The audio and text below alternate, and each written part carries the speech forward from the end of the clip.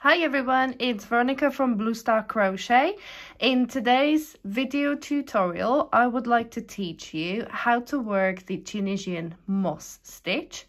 As you can see, this is a beautiful textured crochet stitch that is easily created by combining two simpler Tunisian crochet stitches. So the Tunisian moss stitch is a combination of the Tunisian simple stitch and Tunisian purl stitch.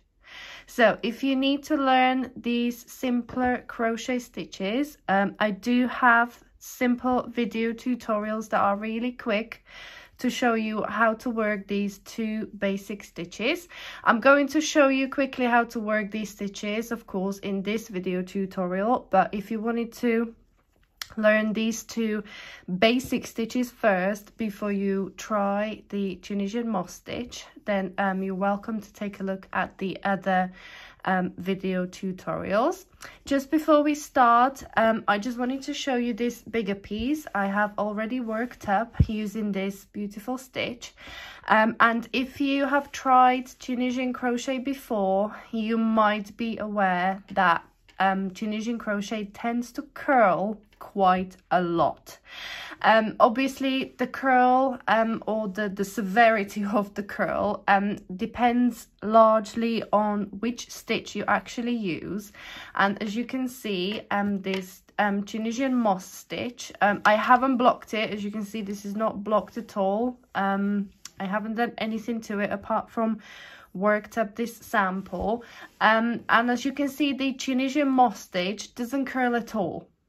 That's the really good thing that you can see about this Tunisian moss stitch. Plus it's got a beautiful texture that you can actually use for a lot of different things, whether it's garments or accessories, homewares or bags or anything like that. So if you are in search of Tunisian crochet stitch that doesn't curl at all, Tunisian moss stitch is one of those stitches that you could actually use for your project.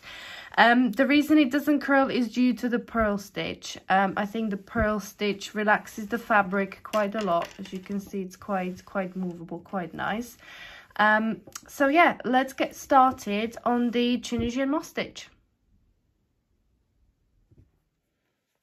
So for today's video tutorial, I'm going to be using the rainbow sock wool from Hobby and 6mm Tunisian crochet hook.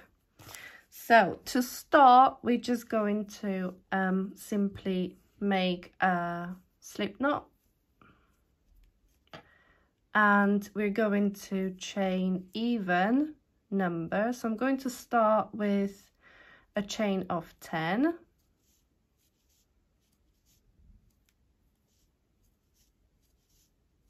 There we go, so that's chain of 10. And to start any Tunisian crochet project, we're going to start working into second chain from the hook. So we're going to insert the hook, yarn over and pull up a loop, and we're going to leave this loop on the hook.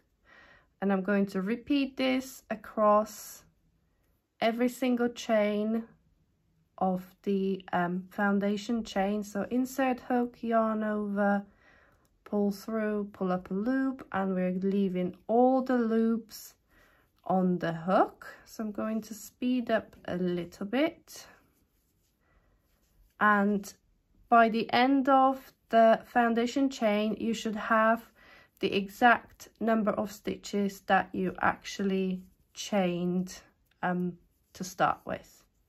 So 2, 4, 6, 8, 10. There we go. So we've got 10 loops on the hook. To work, so this is basically what's called forward pass. If you've never tried Tunisian crochet before, this is what's called forward pass, because we kind of went forward. Now to work back, I'm going to yarn over and pull through the first loop on the hook only. And to work the rest of the return pass, I'm going to yarn over and pull through 2 loops at a time.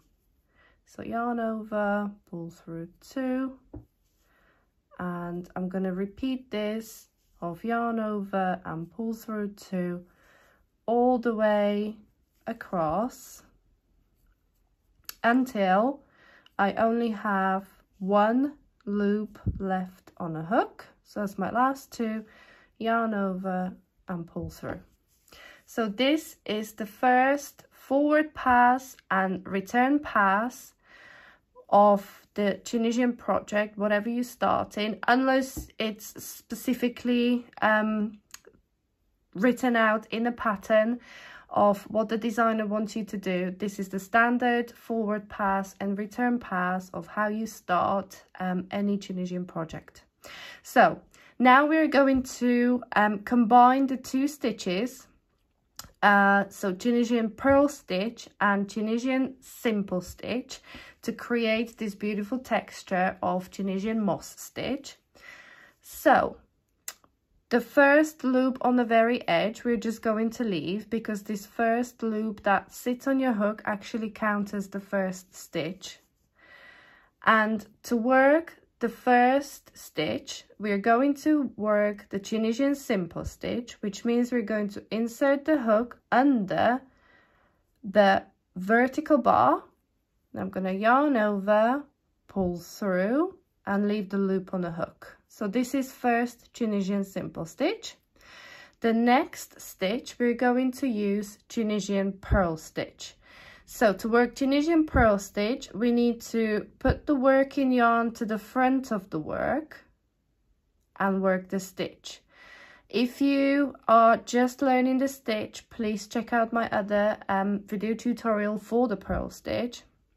But basically you need to bring your working yarn to the front, and what you can do is actually now insert the hook under the vertical bar, take your working yarn and yarn over, and we're going to pull through holding the yarn, and as you can see it creates this little loop at the front of the stitch, which makes it look like a purl stitch.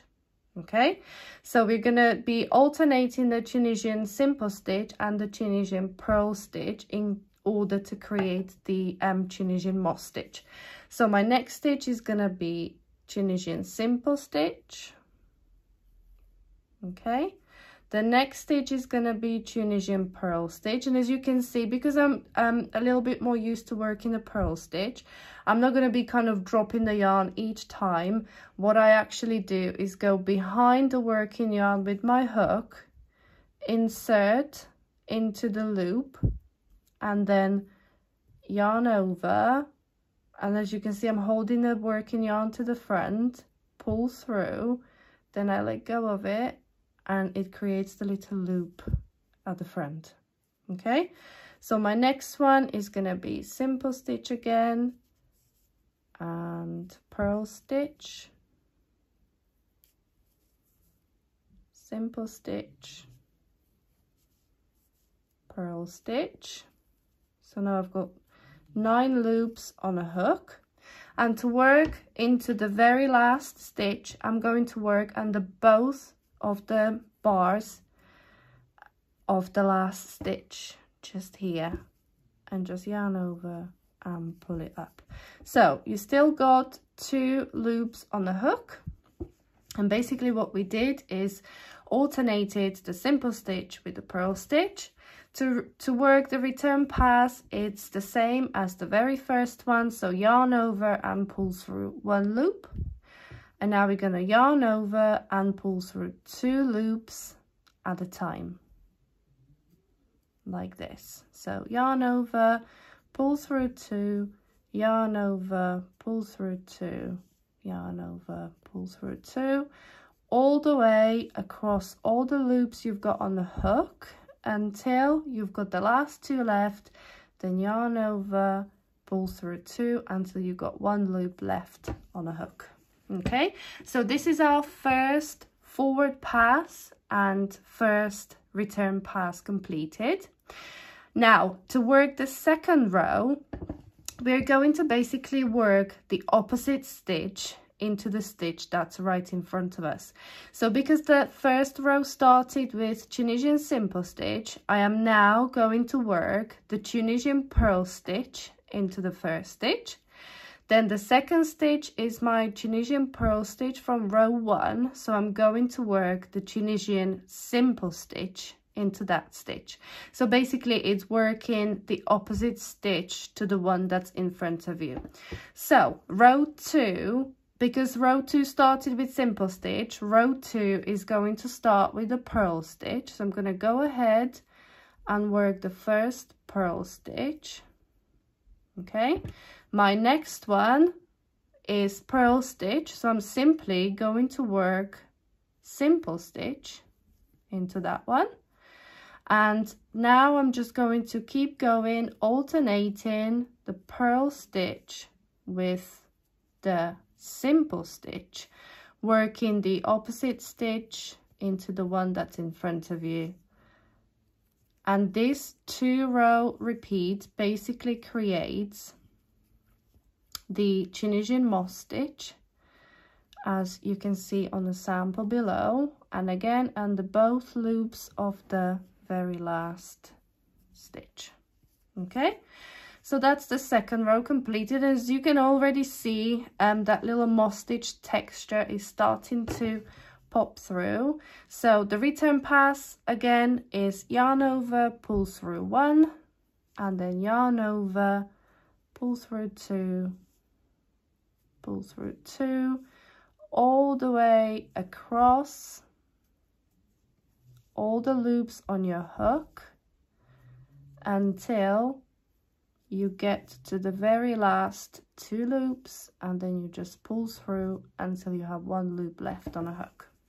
So here we go. This is how you create the Tunisian moss stitch, as you can see in this textured sample. So it's basically a 2-row pattern repeat. I'm currently working on the other sides for this one. It's going to be something very useful I'm working on, and the pattern will be available for free on bluestarcrochet.com when it's finished and ready to go. But I just wanted to quickly film this tutorial in the process of making a sample. So I hope you enjoyed today's video tutorial. If you wanted to see the written pattern for this stitch and for the pattern, you can find it on bluestarcrochet.com. And until next time, thank you for watching.